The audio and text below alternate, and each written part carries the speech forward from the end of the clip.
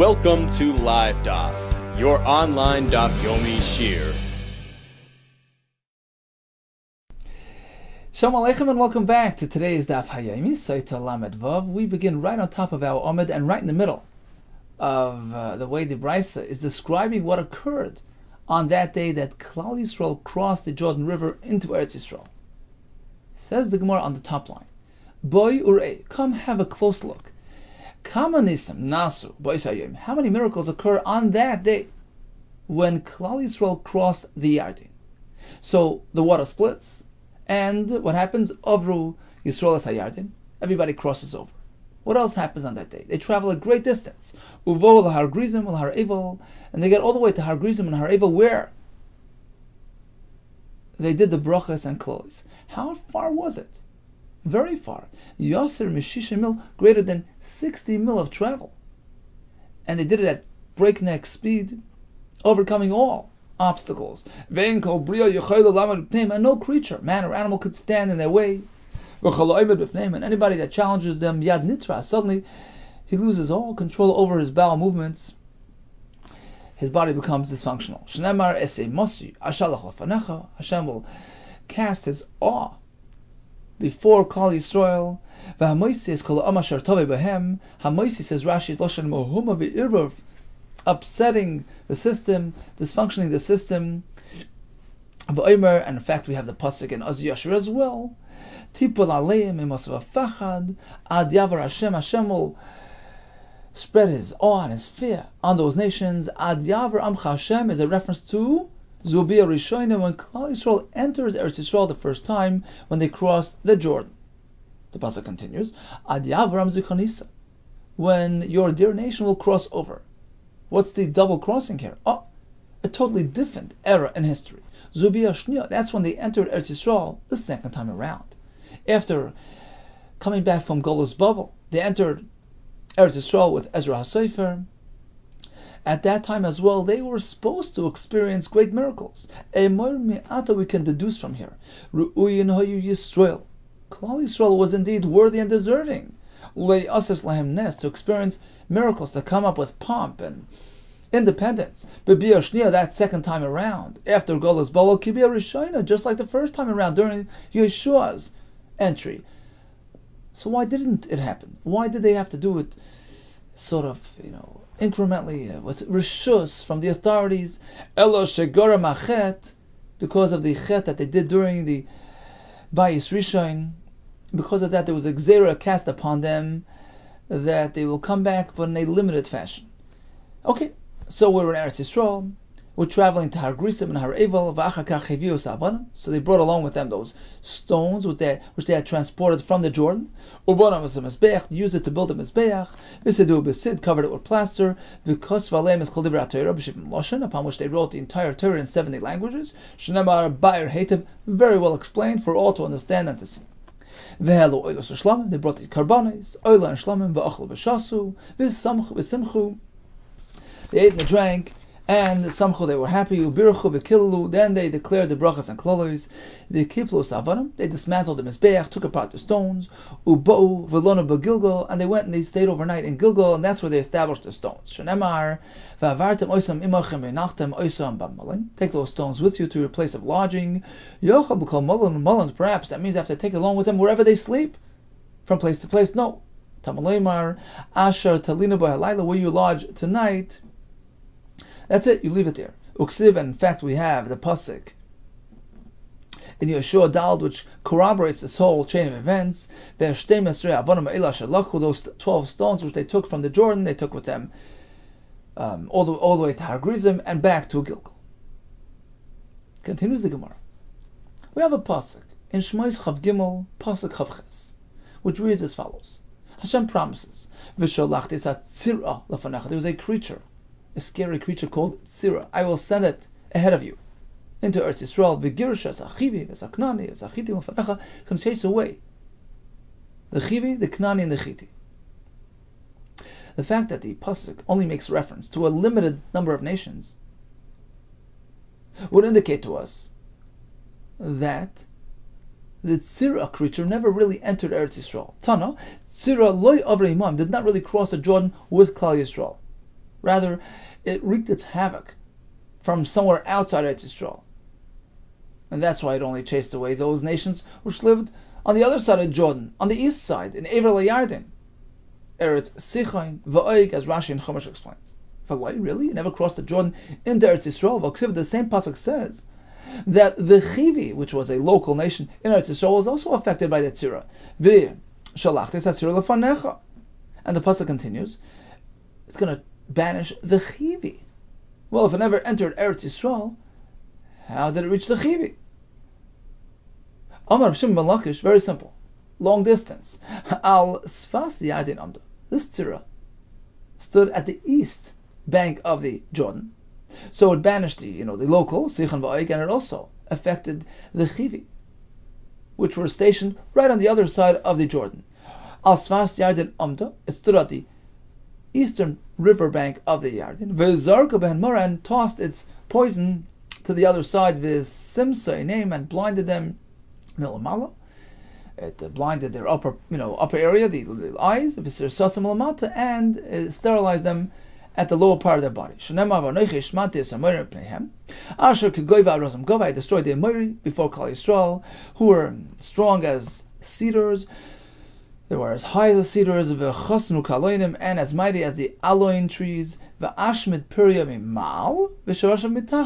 I damaged their eyes, which are called piryoy in this case, as the Marshal explains, because eyes facilitate actions. We see, and that's what we do. Mimal v'shasham mitachas, and as well as something below, sterilize them under their roots, their continuity. That's one approach. There was one tzira positioned on the eastern side of the river. Rav Papa Amar, the answer to your question is shtei tziros havoy. There were really two times we had help from this tzira creature. Chada da Moshe, v'chada da Yeshua. One during Moshe Rabbeinu's time, which is described in that first pasuk, which never crossed the Jordan, and the other one was during Yeshua's time, Chada da Yeshua. The Moshe Le'avar, the one in Moshe's time, didn't cross, so it only affected the locals on the eastern side of the Jordan. Eretz Sichon Va'oig, right?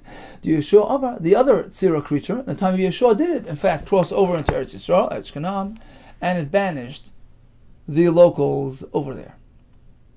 Okay, back to the Mishnah, which describes the process of the brachos v'klolis.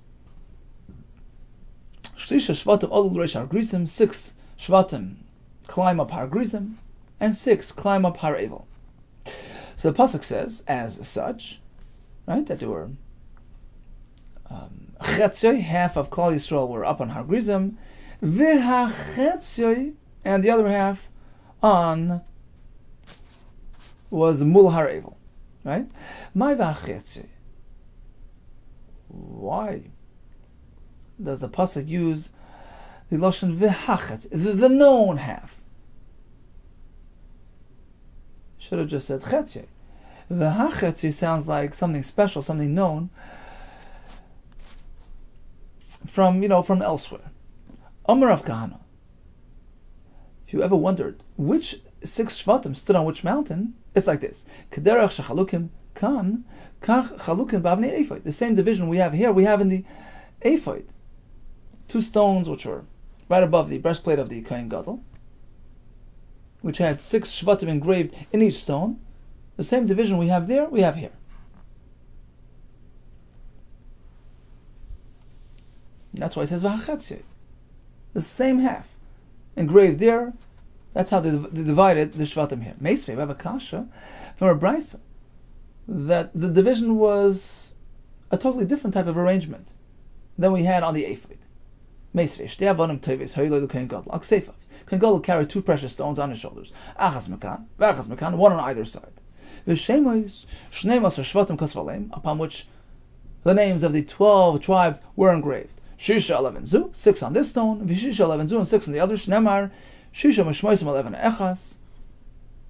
Right? So the pasuk speaks about 6 on one stone, and the pasuk continues.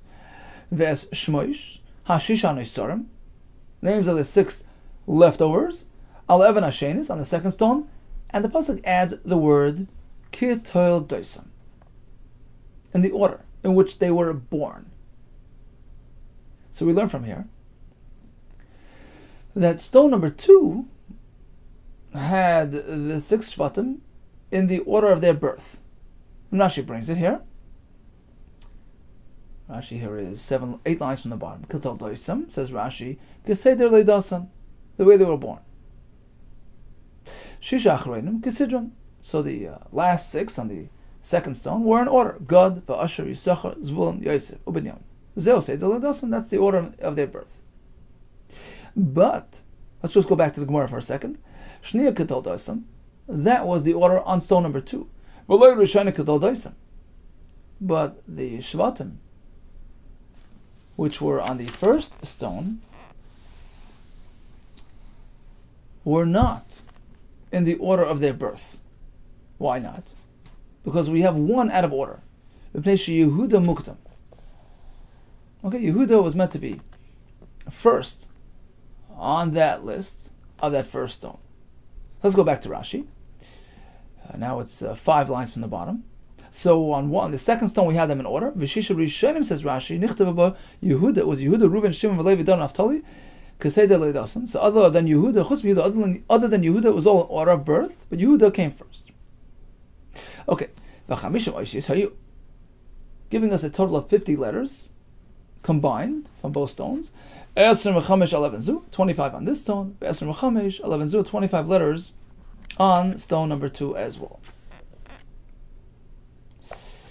Rabbi Chanina v'Gamliel Loi Keseder shechalukin v'chomash hapkudim chalukin b'avnei ephod. He disagrees. He says the division of the names on the stones of the ephod did not reflect the seder that we find in Chumash HaPekudim, which is right in the beginning of Bamidbar. We have the names of the representatives of the Shvatim. So that system, that order, did not match the Avnei Ephod. Ella, rather, Kedera Shechalukin M'Chumash Sheni. Rather, it followed the order that we find in Chumash number 2, which is, of course, Ve'ela Shmois. And over there, the order is as follows. Let's see Rashi. 3 lines from the top. B'Chumash Sheni, B'Tchilas Ve'ela Shmois. So the Shvatim was arranged in all kinds of orders. We have one in the beginning of Bamidbar, one in the beginning of Shmois. We have an order of birth. So this Shita says, well, the ephod did not reflect the Seder of Bamidbar, did not reflect necessarily the order of birth. Rather, it reflected the Seder of Chumash Shmois. Says Rashi, Reuven, Shimon, Levi, Yehuda, Yisachar, Zvulun, V'achas mem on one stone. And B'shni on the second stone we have Binyamin, Dan, V'naftali, Gad, V'asher, V'yosef. Okay, so that was his system. Ketzad, okay, the Gemara continues on the 3rd line from the top. Ketzad, what was the order? B'nei Leah Sidron. So Leah's children were in order of birth. Okay, so it was partially in order of birth. Stone number 1 had Reuven, Shimon, Levi, Yehuda, Yisachar, Zvulun. That was Keseder Taldasam. And in the stone number 2, we have it like this. B'nei Rachel, in terms of Rachel's children, Binyamin and Yosef, they were on both sides. One in the beginning, one in the end. Echad Mekan, Echad Mekan. So you have Binyamin to start it off, and Yosef at the end. 2 sons of Rachel. U'b'nei Shvachos be'emtza. And the children of the Shvachos, the maidservants, Bilhah and Zilpah, they came in between Binyamin and Yosef.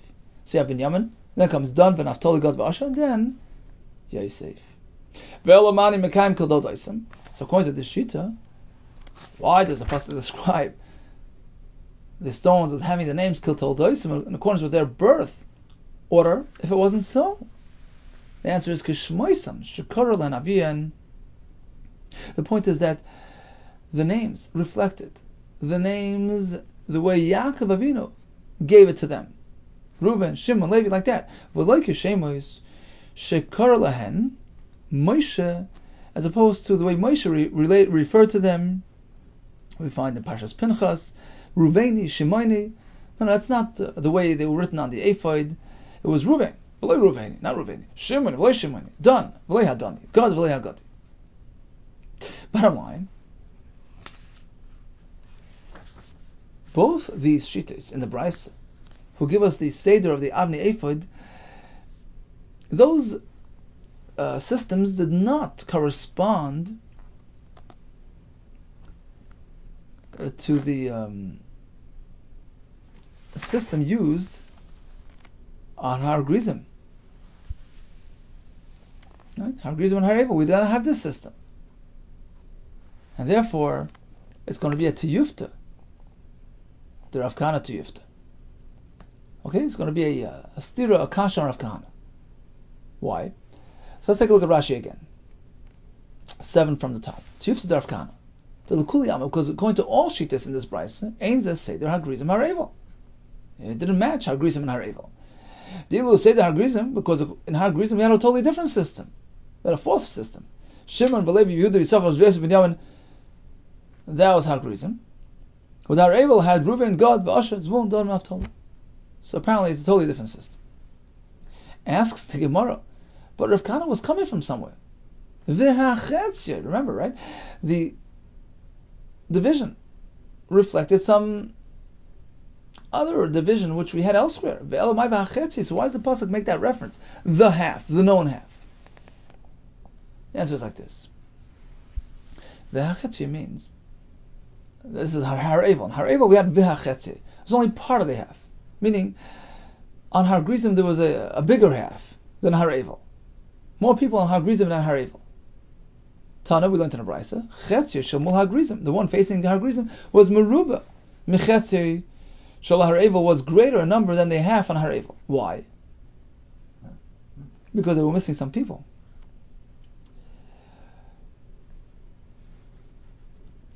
Mipnei Shel Levi Lamata.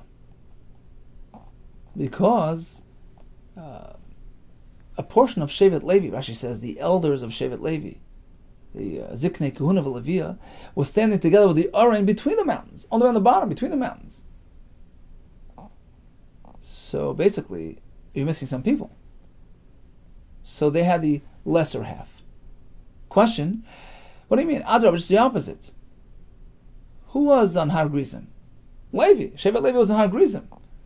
So, if they're missing some members, because their part of Levi is down on the bottom, Batru, so they have less on Har Grizim. And we're saying that Har Evel had less. He means like this. Even if a portion of Shevet Levi was sitting on the bottom, and not on the mountain, not joining their brethren on Har Grizim, still Har Grizim was greater. Why? Because they had Yosef, which was a super jumbo shevet. But Bnei Yosef Imam, they had Bnei Yosef, which were a very large shevet that made up for the missing members. Shenemar, as the pasuk in the Yeshua makes reference to the great numbers in the shevet of Yosef. So when they allotted all the portions of Eretz Yisrael to the Shvatim, Bnei Yosef had a complaint. Not enough for us. They told Yeshua, why are you only giving us one portion, one area? I have a great crowd. Yeshua responds to them, if indeed you are blessed with multitudes, don't show it off. Go up to the forest. He tells them, go hide in the forest. Don't make it so visible and obvious that you're zeicha to a bracha and abundance. I don't want the evil eye. People might become jealous of you. I don't want it to reach you to affect you. So they responded, not to worry. Don't you know that the kids of Yosef are beyond ayin hara? We're protected. Evil eye does not affect us. As the pasuk says by Yosef HaTzadik, he was careful with his eyes. And he was zeicha to protection for his kids. Ben Peras Yosef, Ben Peras Ali Oyin. What does Ali Oyin mean? V'amaravo al tehei kurei Ali Oyin. Instead of reading it literally Ali Oyin, read it Ela Oili Oyin. They rise above the reach of one's eye. They're beyond being affected by ayin hara. Rabbi Yosef, I have another source for this idea. Yidgol orei b'kerav haaretz. Yaakov Avinu gave Yosef HaTzadik's children this bracha. They should be like fish. What's the connection to fish? Just as the fish at sea, they're covered, constantly covered by water, and they're not under the spell of anybody's eyes. Nobody can notice them. Likewise, Yosef's descendants, eyes cannot control them and cannot affect them. Now, back to the Bryce. With the Avnei Ha'ephod, we spoke about 50 letters in total, 25 letters on each stone. Asks the Gemara, but the numbers don't add up. How do you get to 50 letters? If you tally the letters, you end up with 49. It's 50 minus 1. Yosef HaTzadik was zeicha to an addition. Another letter was added to his name when he was Moiser Nefesh, to maintain his purity. Shenemar Eidos b'Yehosef. Somewhere B'Yitzesiel it's Mitzrayim. He got that extra hey.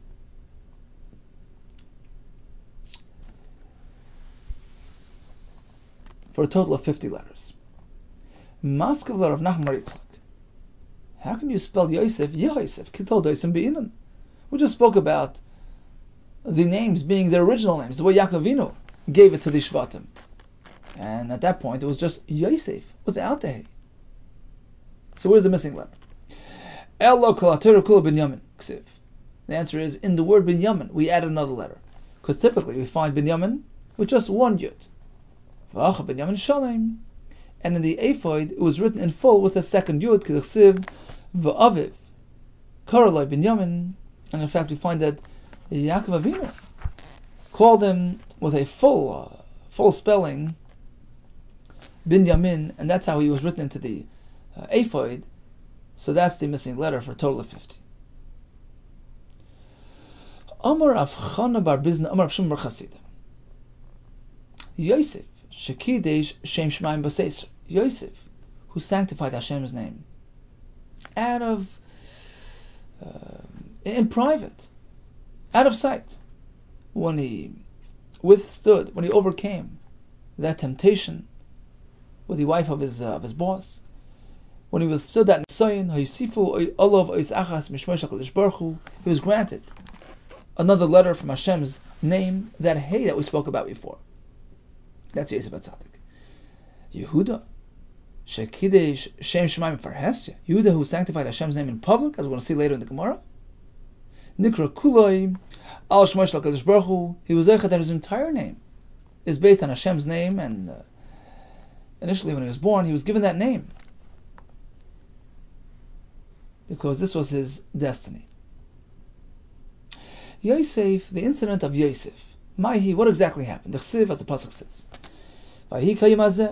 Okay, the day has come. Yosef returns to his boss's home to engage in melachtoi. What is that? We learn from here, both the woman and Yosef intended to do the Dvar Aver.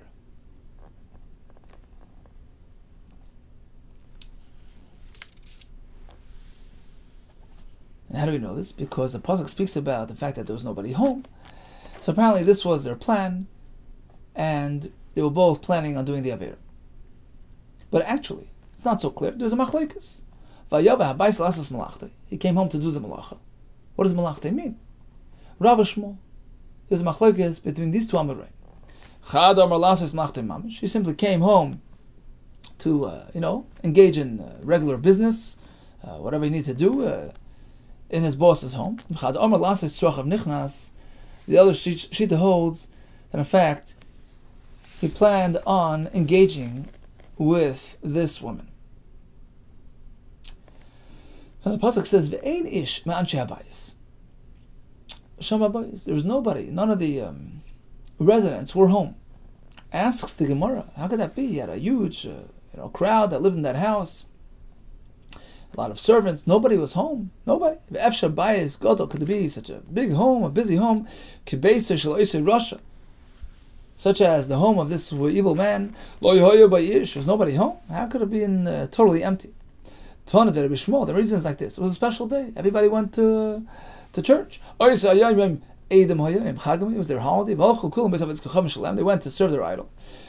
V'hi amrlen, and she, the mistress, complained to them that she's not well. Choylani, I'm sick. Amr, she says, well, this is a great opportunity. Ainli yoim shenizkak li. Yosef came as it.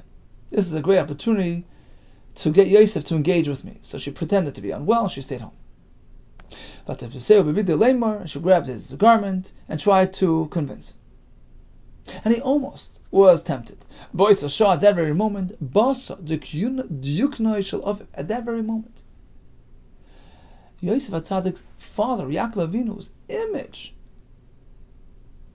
was revealed to him through the window. And that image addressed Yosef. Yosef, listen to me. In the future, your brothers are going to be recorded on the stones of the ephod, which is going to be worn by the Kohen Gadol when he does his avodah. You're meant to be amongst them. Do you want to lose that opportunity for eternity because of some sort of cheap temptation? Do you want your name to be erased from amongst them, to be counted out? You'll be considered one who pursues immoral women. It's one who does that. He loses wealth. Rashi says, Hoin is shame to have his good name. You want to lose your good name? Yosef was jolted back to reality, and he overcame the Nesoyin miyad. But Heishev be'eson kashtoi. What does that mean? Rabbi Yecham Shumar Meir, he was very close, and he held back. Sheshava kashtoi. Rashi says the zera of a person is like an arrow, because it shoots like an arrow. Leisane returned to its source. Vayafoizuz roy yodav. What does that mean? He did something with his fingers, with his hands. No, it's yodav bekarkahi. Planted his fingers very, very stiffly on the ground, and that discomfort, that pain, quieted things down, calmed them down. And his zera actually came out of his fingers, but the avera he did not do.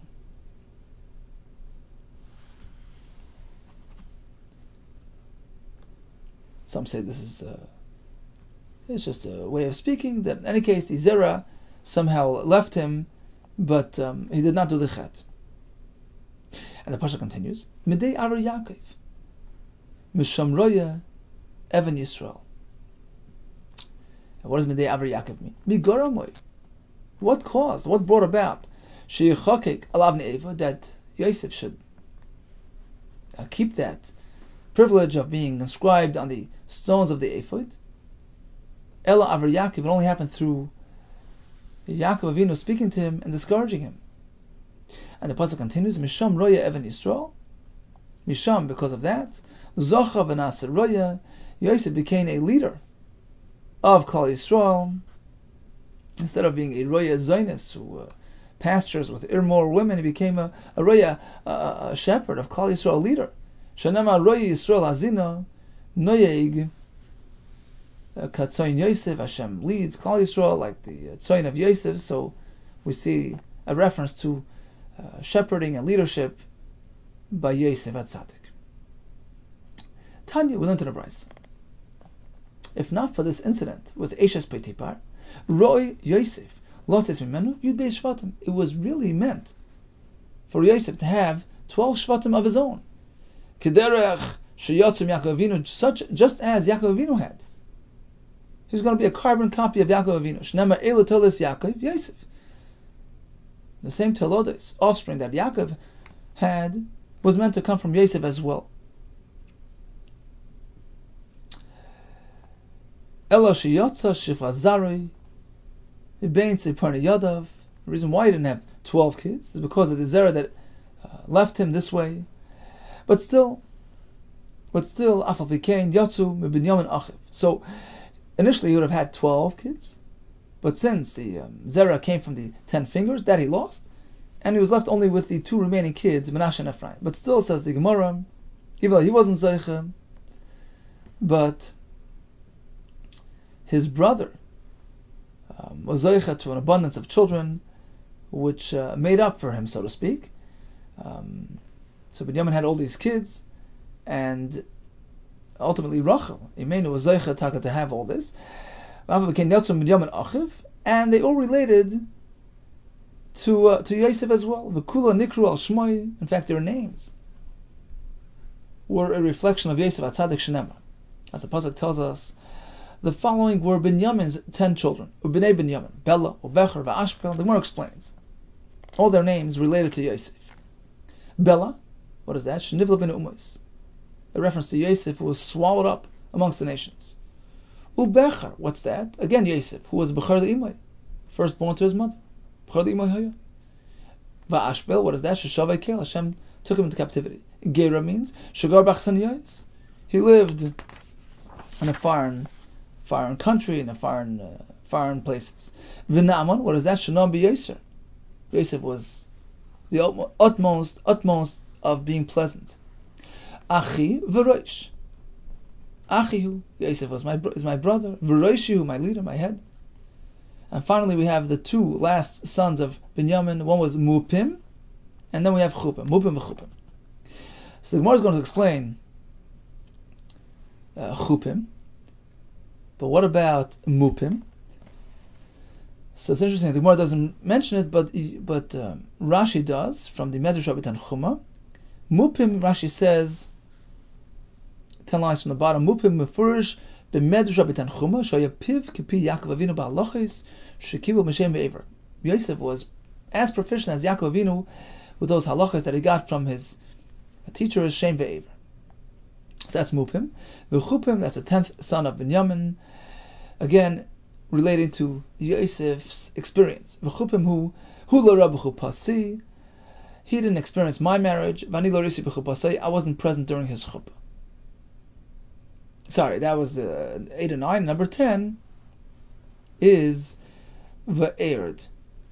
What is that? Shiyored, the Benu Olam, a reference to Yosef, who descended amongst the nations. Ikadami, there's another shot in the word V'ered. Shepanam derm levered, his face glows like a rose. Amar B'chi bar Abba, Amar B'echna, B'shosh Amar le Paro le Yosef, U'b'lodech olo yoram mishas yoda. When Paro elevated Yosef, he says, look, you're in charge. Without you, nobody lifts his hand or feet. So he gave him that position, that authority. Paro's advisors weren't too excited. Amru itstagnini Paro. So Paro's, stargazers, his wise man, turned to him. He says, this lowly slave, Eved shalokhe Rabbi Esrim Kesef, this Eved whose master purchased him for 20 coins, Tam Shileo Aleinu, you're going to impose him upon us? He's going to lead us? What's going on? Amarlan, he responds, I can tell. Ginune Malchus Anirei, I see, indications of royalty in him. Rashi explains, Chachma, wisdom, Gvura, V'yoifi. So, he is fitting for the job. He's fit for the job. Amarlan, they told him, okay, Imkein Yehidea, B'shivim Loshen. If he's meant to be a king, then he's got to know all 70 languages. That's a prerequisite. And of course, Yosef did not know them. So suddenly, Gavriel the Malach came, gave him a crash course. Vilim de Shivim Loshen, all 70 languages, boom. Well, you have a Kagomer, but he didn't really, he couldn't internalize the languages.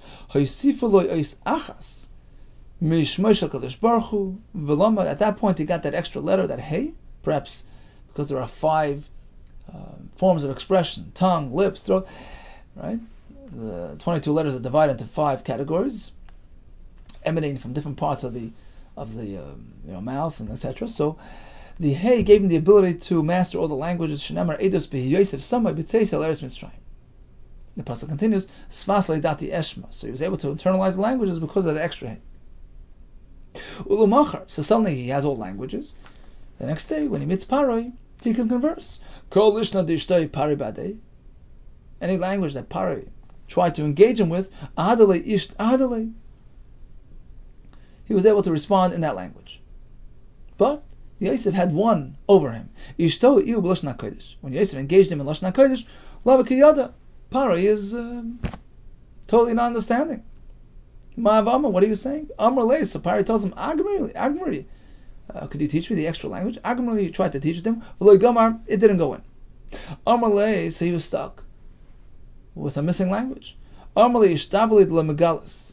He made Yosef swear to me that you're not going to tell the secret that I can't speak Lashon Kodesh. Ishtabali, okay, he swore to him. And that helped him in the long run. Why? Because later on when Yosef was trying to keep his word to Yaakov Avinu, his promise to bring him to Eretz Yisrael, and Paro hesitated, didn't want to let him leave. When Yosef told Paro, my father imposed a shvuah on me to bring him up to Eretz Yisrael. I can't go with that. I can't, ignore that. So Paro says, no problem. Zil itchal shvuasach. There's a way out. Go annul the shvuah. Make a taras nedarim. So Yosef says, if you're going to go that route, I'm going to go annul and cancel the shvuah that I made to you, and I'm going to reveal to everybody that you're ignorant in Lashon HaKodesh. Okay, that got him. He was stuck. Even though he wasn't really happy letting Yosef go, he reluctantly tells him, go up and tend to your father's burial, kasher hishpiyacha. Okay, what did we learn today? We spoke about the nisim that occurred upon entering Eretz Yisrael, the great travel, the scare and pachad which was cast upon the locals. We learned about the tzira creature. We learned how the shvatim were divided on Har Grizim and Har Evel, how they were divided on the Heichel. We have Bnei Yosef who are beyond Ayin Hara. We find Yosef, who was Mekadesh Sheishamai B'Seiser, he got that extra letter. Instead of Yosef, it was Yehosef, because of his Mesirus Nefesh. All the best to you, Hatzlacha Rabba, and Besuras Teva.